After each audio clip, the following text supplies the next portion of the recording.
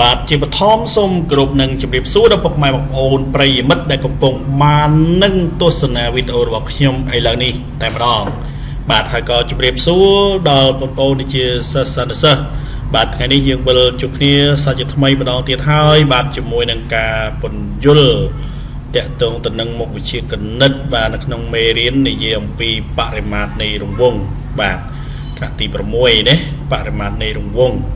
បាទហេតុអ្វីបានជាតម្លៃរបស់ផៃហ្នឹងស្មើនឹង 3.14 ឬក៏គេយកជាប្រភេទគឺ 22/7 ហ្នឹងបាទហេតុអ្វីអញ្ចឹងពេលខ្លះគឺលោកគ្រូអ្នកគ្រូខ្លះគាត់ពន្យល់ទៅដល់ចំណុចនេះគាត់ខ្ជិលធ្វើការបកស្រាយបាទគឺគាត់គាត់ដាក់តែម្ដងថាបងប្អូនដឹងថាផៃហ្នឹងគឺដឹងថាស្មើ 3.14 ហ្មងទៅ 3.14 អញ្ចឹងទៅឬក៏យកជាប្រភេទស្មើ 22/7 អញ្ចឹងហ្មងទៅបាទគាត់អត់បានធ្វើការរំលឹកឬក៏ធ្វើការបញ្យល់អំពីហេតុផលថាតើហេតុអីបានជាតម្លៃរបស់ផៃស្មើ 3.14 បាទអញ្ចឹងក្នុងពេលនេះគឺយើងបានជ្រួតជ្រាបទាំងអស់គ្នាបាទដើម្បីស្វែងយល់ថាតើហេតុអ្វីបានជាតម្លៃរបស់ផៃហ្នឹងស្មើនឹង 3.14 បាទមិនមែនចេះតែបានមកពេលគឺវាមានហេតុផលណាបាទហេតុអ្វីបានគេទៅសេបែបនេះវាគឺជាសំណួរដែលដកនៅក្នុងចិត្តសម្រាប់បងប្អូនដែលជាសិស្សក៏ដូចជាពុកម៉ែបងប្អូនប្រិយមិត្តដែលជា fan ដែលជាអ្នកគាំទ្រដែលជាអ្នកស្រឡាញ់មុខជាគណិតអត់គ្នាបាទអញ្ចឹងហេតុអីអញ្ចឹងយើងក៏ត្រូវធ្វើការបកស្រាយដែរសម្រាប់បងប្អូនដែលជាសិស្សបាទទោះបីបងប្អូនកំពុងសិក្សាទី6ក្តីក៏ដោយបាទពីព្រោះរូបមន្តមួយនេះគឺវាតកតងនឹងនិមិត្តសញ្ញាមួយនេះអញ្ចឹងយើងគួរតែដឹងពីហេតុផលទោះបីមិនបានទលំទលាយឬក៏តិចតួចស្រួយស្ដាងយ៉ាងណាក៏ខ្ញុំបាទសូមធ្វើការចែករំលែកដូចតទៅបាទឥឡូវយើងមកមើលតារាងមួយដែលជាតារាងគេធ្វើការប្រៀបធៀបបាទនេះគឺជាអង្កត់ផ្ចិតនៃរង្វង់បាទអង្កត់ផ្ចិតនេះគឺសំដៅទៅលើអង្កត់ផ្ចិតថាសឬក៏អង្កត់ផ្ចិតរង្វង់នឹងហើយកន្លងមួយនេះគឺនិយាយអំពីប្រវែងមួយជុំថាសបាទប្រវែងមួយជុំនៃរង្វង់ហ្នឹងហើយនេះគឺជាផលធៀបបាទផលធៀបនេះខ្ញុំសូមបញ្ជាក់ថាគឺយើងយកប្រវែងមួយជុំរបស់ថាសហ្នឹងទៅធៀបជាមួយនឹងអង្កត់ផ្ចិតបាទប្រវែងមួយជុំហ្នឹងហើយដែលយើងហៅបរិមាត្រហ្នឹងណាប្រវែងមួយជុំនៃថាសហ្នឹងធៀបជាមួយអង្កត់ផ្ចិតយើងឃើញថាបើសិនជារង្វង់មួយដែលមានអង្កត់ផ្ចិត 3 សង់ទីម៉ែត្រយើងធ្វើការវាស់ប្រវែងមួយជុំនៃរង្វង់នោះគឺស្មើនឹង 9.43 សង់ទីម៉ែត្រហើយបើយើងយកទៅធៀបគ្នាបើយើងយក 9.43 ហ្នឹងមកធៀបជាមួយនឹងអង្កត់ផ្ចិតទៅគឺវាស្មើនឹង 3.143 បាទយើងមានសង់ទីម៉ែត្រទេព្រោះសង់ទីម៉ែត្រយើងសម្រួលវាដាច់ហើយយើងចែកចោលដាច់ហើយជាតម្លៃដាច់ខាតមួយគឺ 3.143 បាទបើសិនយើងមានរង្វង់ដែលធំជាងនោះមួយទៀតបើយើងកាត់រងថាសឬក៏រង្វង់ហ្នឹងធំជាងនឹងទៀតដែលមានអង្កត់ផ្ចិតប្រវែង 4 សង់ទីម៉ែត្រយើងក៏វាស់ប្រវែងមួយជុំនឹងទៀតមកយើងឃើញថាប្រវែងមួយជុំរបស់ថាសឬក៏របស់ប្រវែងរង្វង់ដែលមានអង្កត់ផ្ចិត 4 សង់ទីម៉ែត្រហ្នឹងគឺស្មើនឹង ស្មើនឹង 12.57 សង់ទីម៉ែត្របាទហើយបន្តមកយើងយក 12.57 សង់ទីម៉ែត្រហ្នឹងមកធៀបជាមួយនឹង 4យើងឃើញថាតម្លៃរបស់វាគឺចេញមក 3.143 ទៀតបាទតម្លៃរបស់វាចេញមកប៉ុណ្្នឹងទៀត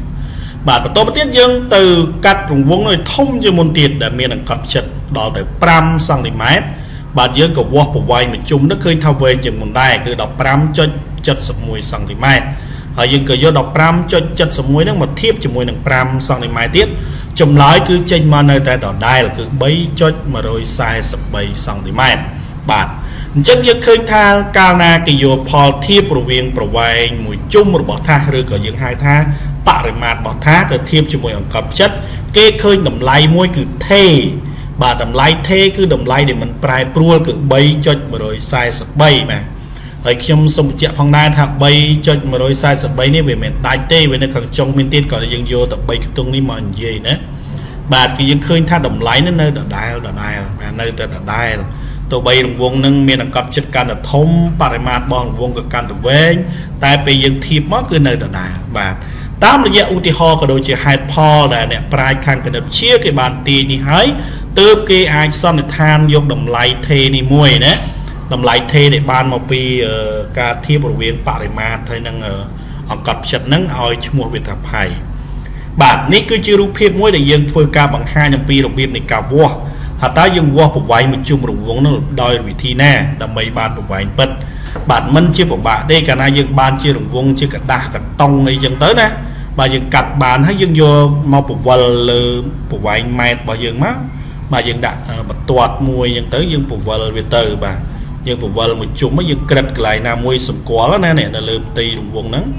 នៅលើกระดาษដែលយើងកាត់ជារង្វង់យើងក្រិតវាមួយមកសម្គាល់យើងវិលទៅពវល់មកជុំរហូតដល់ចំណុចហ្នឹងវិញទៅយើងឃើញប្រមាណវាពលាតប្រមាណអញ្ចឹងមិនได้ប្រវែងប៉ុណ្ណឹងហើយបាទរូបភាពនេះគឺចង់បង្ហាញប៉ុណ្ណឹងណាបាទអញ្ចឹងតាមរយៈផលធៀបមួយនេះយើងក៏អាចទាញបានយ៉ាងម៉េចបាទជាទូទៅគេយកតម្លៃរបស់ផៃនេះបាទអញ្ចឹងគេទាញអាតម្លៃដែលខាតមួយតម្លៃដែលចេញមកថេនេះ 3.14 3.143 នេះមិនដែលយើងទៅស៊ីក្រោយបៀតទៅ2ខ្ទង់គឺ 3.14 ណាបាទអញ្ចឹងអានេះគេឲ្យឈ្មោះថាផៃដែលមាននិមិត្តសញ្ញាបែបនេះហើយតម្លៃរបស់វាគឺ 3.14 បាទឬក៏យើងទៅសេជាប្រភាគគឺ 22/7 បាទជាតម្លៃប្រហែលនៃផលធៀបរវាងប្រវែងមួយជុំនៃរង្វង់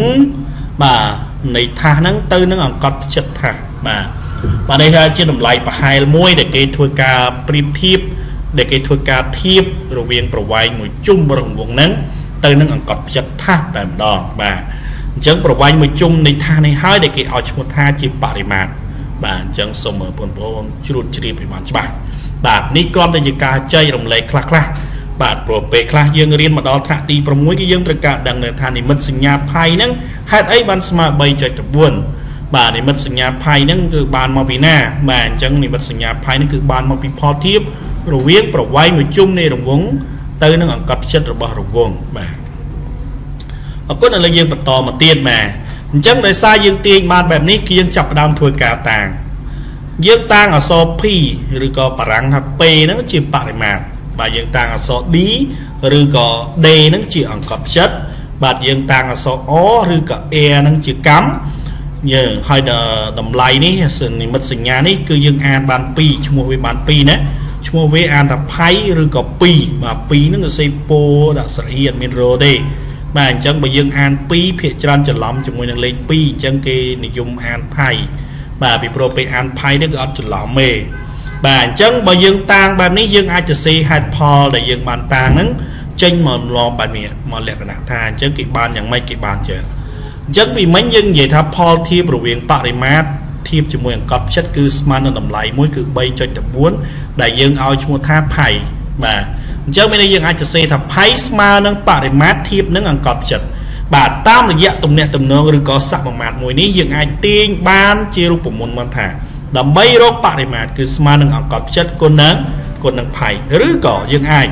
និយាយបានមួយទៀតថាដើម្បីរកបរិមាត្រគឺស្មើ2គុណនឹងផៃគុណនឹងកម្ម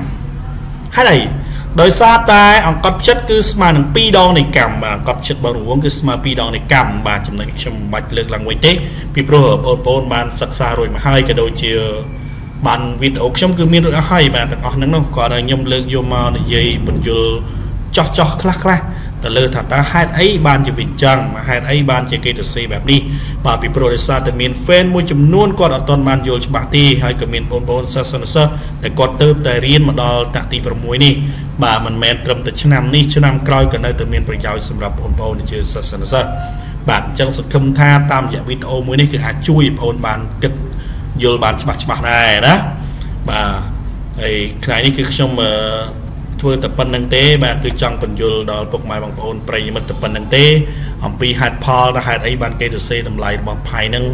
ស្មើប៉ុណ្្នឹងបាទអញ្ចឹងតម្លៃរបស់ផៃគឺវាបានមកពីផលធៀបបាទរវាងប្រវែងមួយជុំរបស់ថាសធៀបទៅនឹងអង្កត់ផ្ចិត